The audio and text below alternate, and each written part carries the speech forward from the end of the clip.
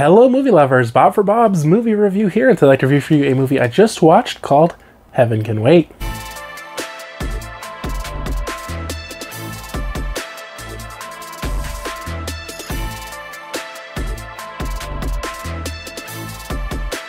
This one was sent to me for review by Paramount Home Entertainment. If you guys get a chance to check this one out, let me know your thoughts down in the comment section below. Include more information with links to purchase one down in the description. So this is a Warren Beatty film from 1978. I had never seen this one before. In this movie, he is the quarterback of the Rams, and they're heading to the Super Bowl, and he's, super excited, working out, training, and he is about to be hit by a car, and next thing you know, he's on his way to heaven.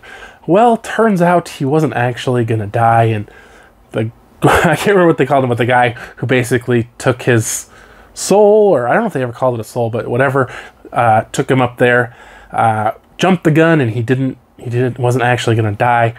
And so they find out they made a mistake, and so they are going to send him back to his body, but his body has already been cremated.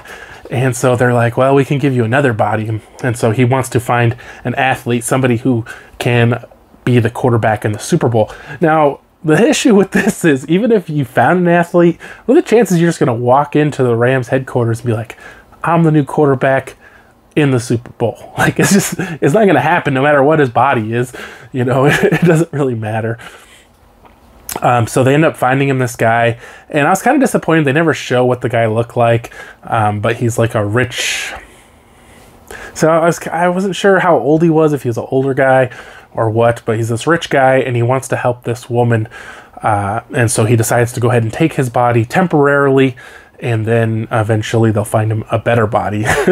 And so he gets in the guy's body, and he's trying to help everybody and kind of be a good guy and do all these really good things, and even somehow become the quarterback of the Rams in this guy's body.